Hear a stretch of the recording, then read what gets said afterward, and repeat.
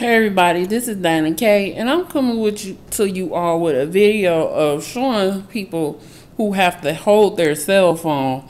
If you have a cell phone that has a timer on it and your camera is on the back, or even if it's on the front, all you have to do is set your timer, press start, find something first that you can lean it against. Right now I'm using my banister, and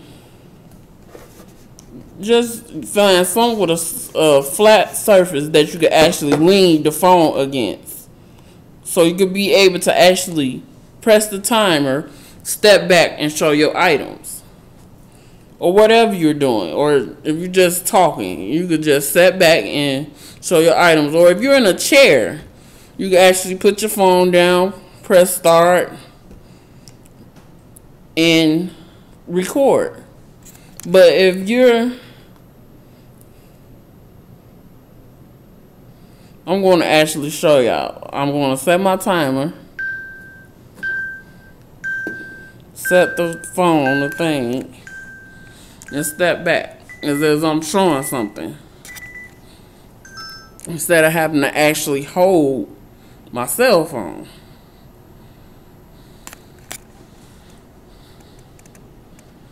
And you could set your phone against anything that has a flat surface. If your phone's like an oval phone or whatever, my phone's like an oval phone, so you have to make sure it's sturdy before you step back or it's going to tip over. You can set it on the window ledge.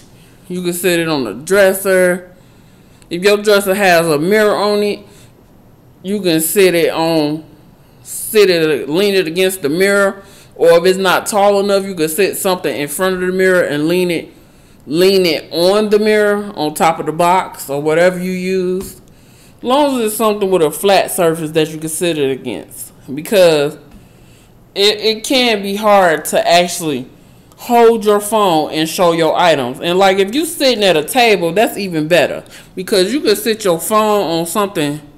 If you have a taller box, say if you have a taller box, you can still use whatever you're using to sit your phone against. Just sit your phone in the item on top of the box, lean your phone against the item like this, and you won't have, and all you gotta do is press your timer, and most of the time if you have a timer, you're going to hear it go off, so you know when you're recording, and you can just turn it off any old time. So if you have a back facing camera, a front and back facing camera, it might be easier if you have a timer because you can actually see yourself.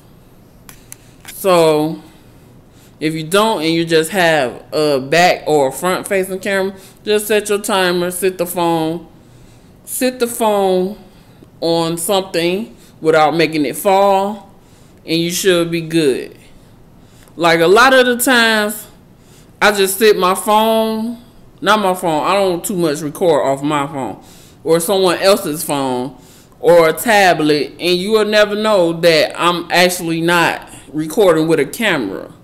So, I'm recording with a camera, but not an actual camera. I'm recording with a cell phone or a tablet.